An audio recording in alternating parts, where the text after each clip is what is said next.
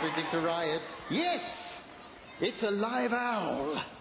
See, what you probably don't know is if the Prime Minister has a particularly tricky problem, he sends an owl to Hogwarts for a little bit of extra magical help. If it's a smaller problem, he might send a budgie. I am the Prime Minister's personal owl keeper. And this is Blodwyn. All right, Blodwyn? Oh, yes, Daddy. And Blodwyn is trained to take just such emergency messages. Here's the message, look. There you are, Blodwyn. Take that. Now, remember, don't fly into any patio doors. Do your stuff.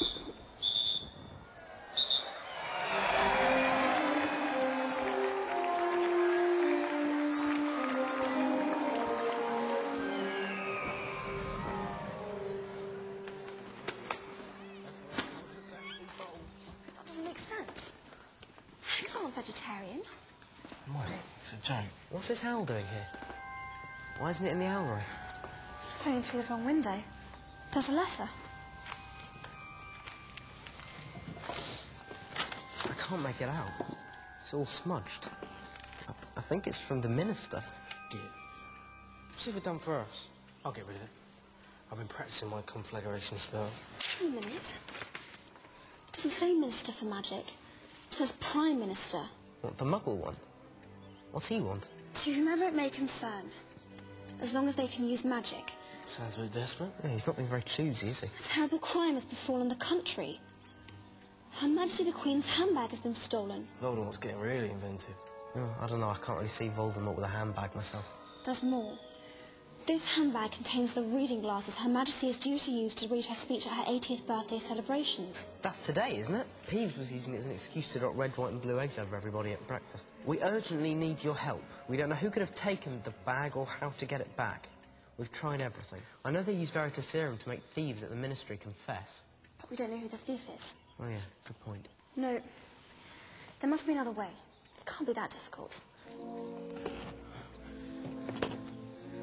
Accio lost handbag.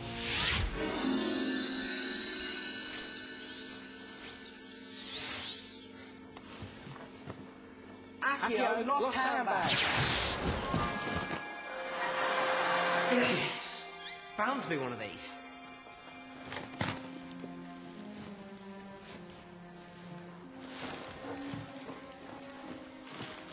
What are you doing with my grand's handbag? Hey, Neville, your gran isn't the Queen, is she? What? Ron, none of these handbags are the Queen's. We're too far away from Buckingham Palace to work the Accio charm. I wouldn't put your hand in there, Ron. Who keeps a mousetrap in a handbag? My gran. Ever since she put her hand in a bag in 1947 and found a fanged gerbil in there, my grandad thought she'd find it funny. I've got an idea. Brilliant. Could you hurry?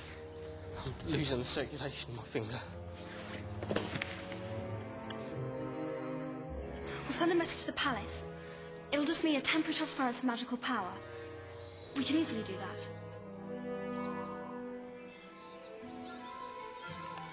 Off you go. Buckingham Palace. You can't miss it. Big white place with a flag on top.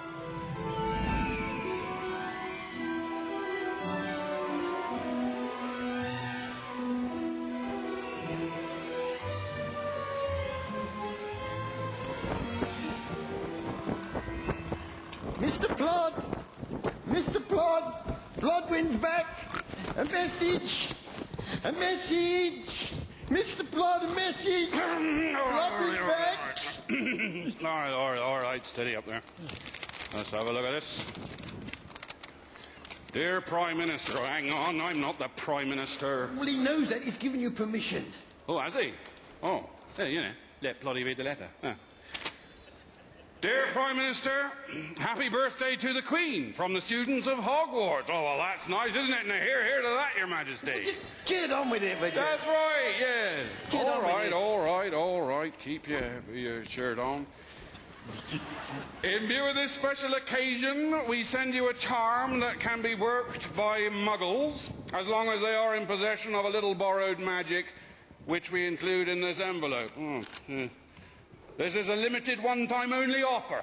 Stand up straight, point both to the left and the right, and shout the following phrase, Accio Her Majesty's handbag. What a load of rubbish.